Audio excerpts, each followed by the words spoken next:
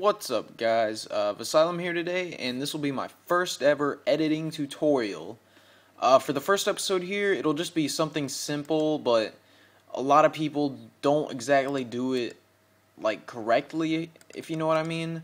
But I'm just gonna do a Twixtor tutorial here in this episode. But if you guys want to see any other tutorials on anything, it can be in After Effects or Vegas. I don't really know Photoshop right now. Just leave it in the comments and I'll probably do it, because I really don't know what to do a tutorial on. And I'm actually recording this from my iPod because I cannot run Camtasia, After Effects, and Vegas at once. So I guess we'll have to see how good this audio quality comes out to be. Alright. So first thing you want to do is, well, first of all, you want to have Twixtor, and just type it in on YouTube, just Twixtor, it'll pop up. Alright, first thing you want to do is find a spot where you want it to Twixtor. For this, I'll just do like where it aims in. It seems like good when you slow down when you aim in. It just kind of looks cool when you Twixtor it. Alright, so let's move it to the part. Alright, and my computer is not like meant to handle After Effects, so I can't run it on this full quality. I have to put it on this quarter quality. Alright, so first thing you want to do is go to the point where it starts aiming in, or basically where you want it to start slowing down. And then click on Effect, RE Vision Plugins, and Twixtor 4.5. I don't even do 4.5 Pro. It's kind of pointless. Alright, the first thing you want to do is look at this input frame rate.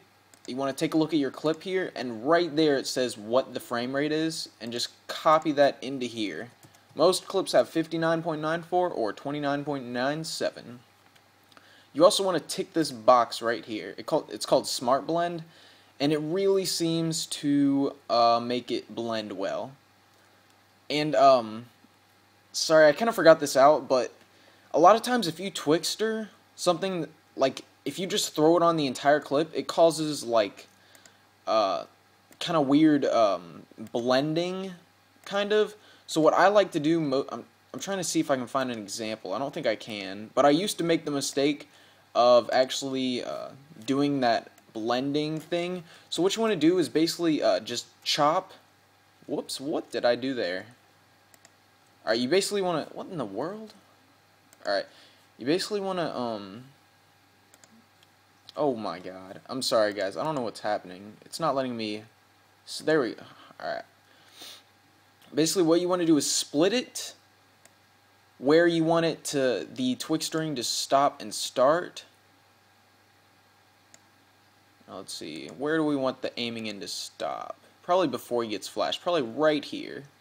God, I don't know, I mean, I'm doing the thing for splitting. I don't even know, what is that? I'm doing, oh my god. Doing Control-Shift-D, I don't know what this is. Let me try it again. Oh my god. Alright, split layer then. And since I messed up on the first part, take off the Twixtor on the parts here, so we just have it on this clip in the middle. It's still got all our settings and whatnot. And so what you want to do, let's make this a little smaller so we can see this more, is hit the stopwatch here for speed. It's at 100 now. Move forward one frame. And honestly, Twixtor at 5 or 10 or something, or even like 20, is pretty ugly. There's a lot of motion just blending, and it's really ugly. I'd recommend something like 1, 2.5. That's just what seems to work the best. For this, we'll put in 1, press enter, so it's a keyframe. And right now, it is basically Twixtored.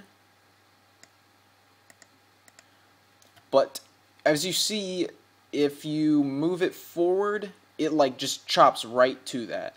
So basically what I do is, you want to move this clip over, take your Twixtored clip, go to Layer, Time, Enable Time Remapping, and just stretch it out until you really feel like it can blend well with the clip that you're going to. See? That's a pretty good blend right there. Alright, now let's take a look at this. Twixtoring. And we'll let it do a RAM preview here. And I'll show you two other settings that you can do. Look how smooth that is. Should we make that longer? Yeah, let's make it longer. That's what she said. That doesn't make any sense, but whatever. Alright. Something else you can do, you can take this right here, enable frame blending. Some people say it really makes it smoother. I don't think it makes much of a difference. If you want to, you can. Also, another thing you can do is go to Layer, Frame Blending, Pixel Motion. That also supposedly makes it smoother, but again, I'm not really sure. And by the way, guys, when you Twixtor something, the audio gets really messed up, so just throw in your own gun sounds. That's what I do. But if you can somehow figure out how to make sound work well, do it.